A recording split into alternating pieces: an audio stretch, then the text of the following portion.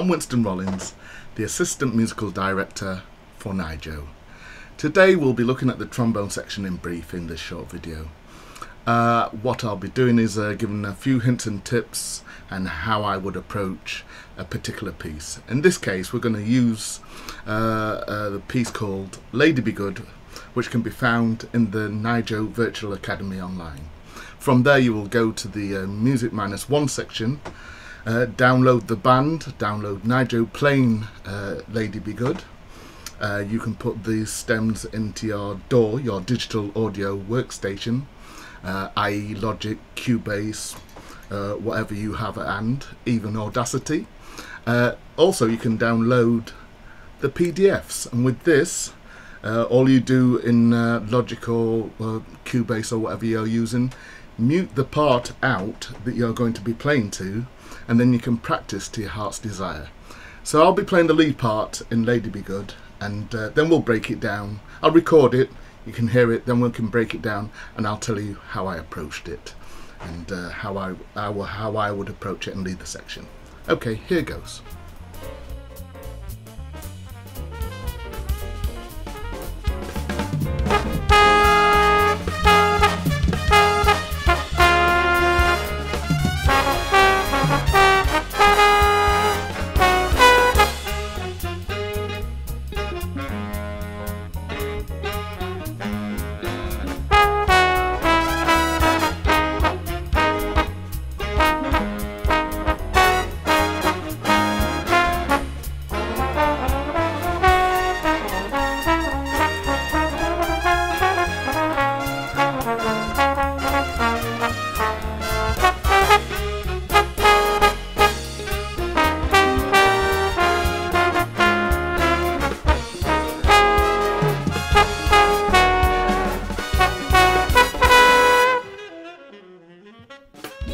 Now that I've played the piece, I'm going to take you through how I approached it.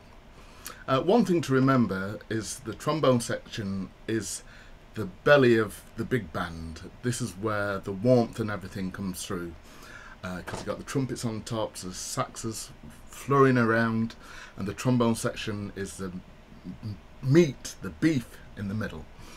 So when I play lead, I like to play with a degree of assertiveness. So like picking this piece up from letter A, we notice we've got some backing figures, and they have to be punchy because the piece is a punch piece, the way it's been arranged. So I would lean towards playing this at a good 40. So I'd play it like this.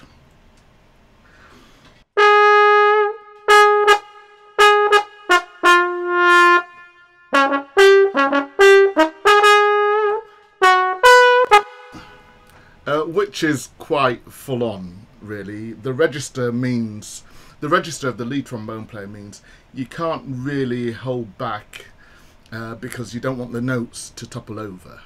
So you have to have a degree of air to produce the notes.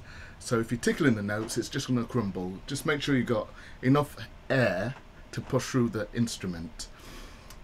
Also, you can put a bit of flair in your lead playing when you're playing, and what will happen is the guys second, third and fourth will follow you. So I'll just slow it down a bit.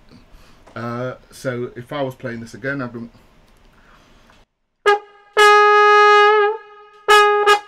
So I'll put a little bit of vib on the end of notes just to create a style, you know, and the style of your personality will come out.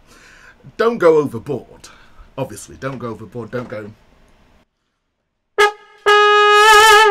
you know, because that's just going to get in the way of everything, and you don't want the rest of the section to be going mad like that. Just gentle, subtle nuances to your playing. And another way to achieve this, if you transcribe solos, trombone solos, or any solos for that matter, this will get you'll pick up little styles, and this will be incorporated into your playing. Now, as you can see, we've got all these punchy lines, like the accompaniment to the tune at bar 44 is played the second time, with the trombones and the trumpets coming in on the first time bar. This is a common structure. where it just had a degree of variety and listening pleasure to the ear, so nothing's in all at once. Again, this is just a backing, so we don't need to go overboard with the volume. It just make it nice and broad and good to lean on, you know. But as we move on, the trombones have this little line that's coming up, which is a unison line. This is coming out of the second time bar into bar 53. Now this is a tricky line. The notes just don't fall under the slide, so you have to practice this and just make it flow. Now the thing about a unison line is, with 5 trombones in a section, you don't have to be playing loud, so you can pull back. Even the lead player can pull back and just play the notes so they come out, because with 5 people playing the line, it's going to sound great. And if the articulation's there and everything, with the 5 people playing at a nice MF, it'll sound beautiful. And when things are moving at speed, not all the notes are going to be played. A few of the notes are going to be ghost, you know, to get the notes in. One has to look at alternate positions as well, to make to get through the phrase as well, to make it as easy as possible for you to play. So in this example, we've got, I'll play the line slowly. We've got a series of notes, and some of them are going to be played in alternate positions to make it a lot easier to get around the phrase.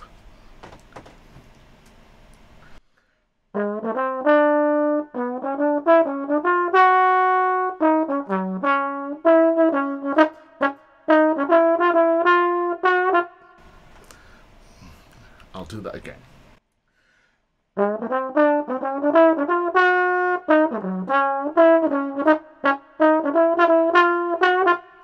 Notice how I went out to the 4th position to make the position of the slide be in a much more comfortable place to drop down to the B natural in bar 53.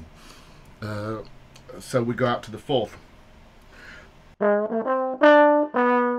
So we're already stretched out for the 4th position for the B, coming back up to the C sharp and D. And in bar 54, notice how I went out to 5th position for the D flat.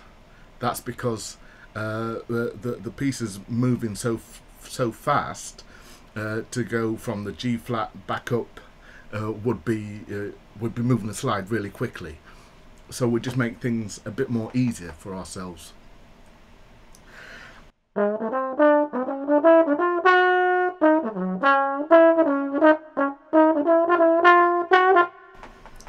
And also, when practicing it, start even slower so we can get the notes in and just speed up gradually. Now that we've worked out our alternate positions at our slow practice speed, we have to speed this phrase up to get it up to gig speed, I suppose. So now we have to incorporate some double tonguing to play this at speed, or some doodle tonguing if you prefer, along with single tonguing, so we can play this particular phrase at speed. And remember, this phrase isn't being played loud, so that you've got more chance of getting all the notes out, albeit some notes may be ghosted. I'll give you an example. This is the slow speed with the single tongue.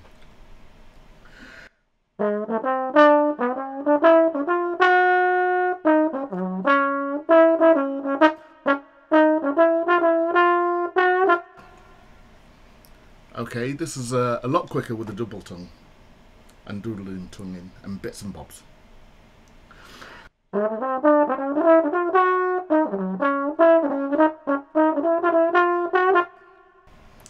Notice how the quavers move a lot smoother, and I can get through the phrase a lot quicker. So you'll have to practice this slow and speed up gradually until the phrase comes out.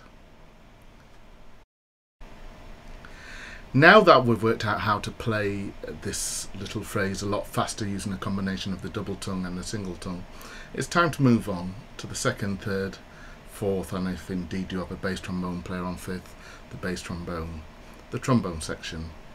Now the idea of the trombone section is to support each other, especially the lead trombone player, because he's leading the section, and also whatever the lead trombone player does, you should follow. For instance, you have a semi-breathe and he comes off on 4, you should come off on 4 with him. Don't play to the 1 because it's written. He might feel that it warrants to come off on 4, so you should always be there with him. If indeed he does a little vib, do the vib if it's appropriate. Like I was saying earlier, don't go overboard, just do that little vib at the end of the phrase, of the notes, of a long note, to give it a bit more style. And just following. Also, the lower the notes are, so we're going down from second, third, fourth, bass trombone, as in this case, the lower the notes are, the shorter you have to play them to keep with the shortness and the attack of the lead trombone player, because he's up there, his airstream is small and he's going psh, psh, psh, whereas the lower instruments got much lower notes which are wide and they're going da da da.